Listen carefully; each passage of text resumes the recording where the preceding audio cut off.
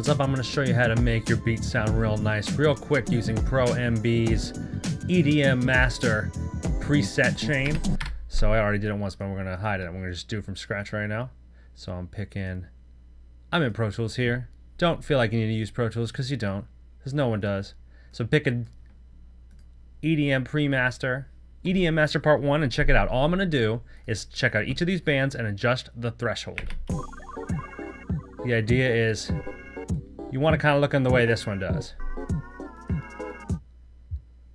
The loudest point of the song is hitting it, and then we're kind of adding in dynamics. This isn't actually a compressor. These are expanders. And so we're just going to go through, tweak all the thresholds.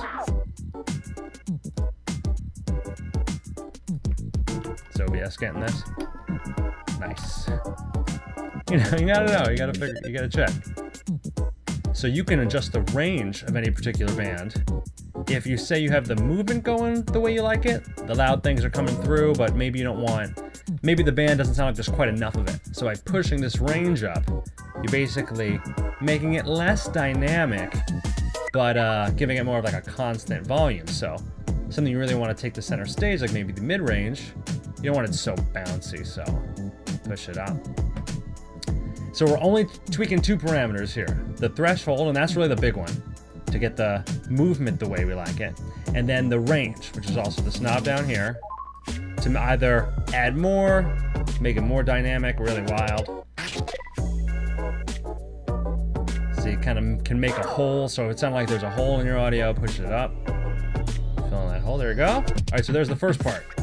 So we're gonna make another Pro-MB after it. Super important, plug in order, super important. I'm gonna go grab, in the mix bus, EDM Master Part 2. Now this one's easy, it's just 3-band compression. So we set our thresholds, we don't have to tweak that much. Kind of want it sounding kind of full and thick at this point. If you feel like one of these bands, maybe they'll use mid-range or a little more highs in the whole song, you bring it up like this. The idea with these is to sort of get all the 3 main frequency bands under control. All right, and now one more. And this one's fun. This one's really great on future bass, but it works on a lot of places where we want our sub bass. This is the EDM Master Part 3, and what it is a mono expander for the bass. And you want to set our threshold just the tiniest bit, so the kicks, make it totally down here.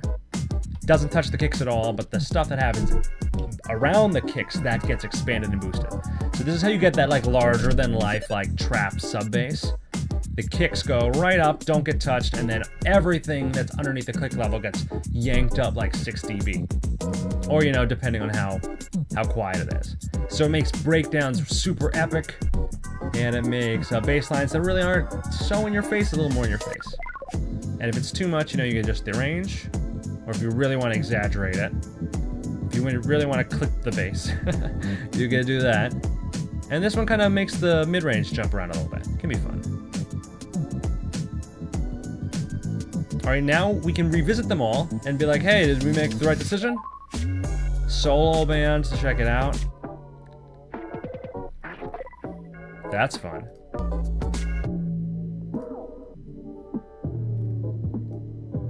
I feel like we can get a little bit more low mids. So I'm gonna bring the range up.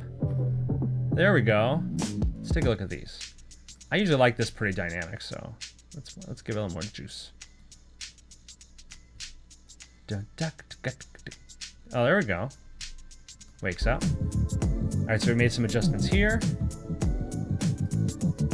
Let's see if we need to do anything here. Yeah, the bass is getting a little kooky, getting a little crushed, bringing up the threshold. It's nice. Let's get the mid-range some more. And then one more time on our last set. Yeah, this is huge.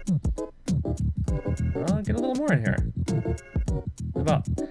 And now I always like to throw an EQ at the end of it. EQ, FabFilter Pro-Q, my fave.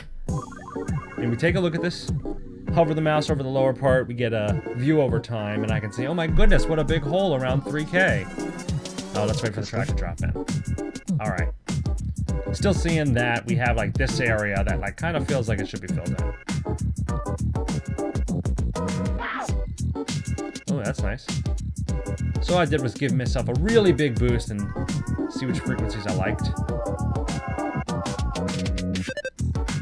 That sounds nice. And then bring it way down. I'm sorry if that hurts your ears. I have my monitoring kind of low, so it doesn't get into the mic too much. I'm still figuring out the best way to make these tutties. These tutty boys. That sounds nice. Now let's look at our master limiter. I'm using Ozone. You can use whatever you want. And wow, we're really slamming it, and it still sounds good. Sick. So there you go. EDM Master Part 1, Part 2, Part 3, and then once it's all compressed, little EQ just to clean stuff up and make it all nice. And that's all you need to do. And now the tracks sounded great. Yeah.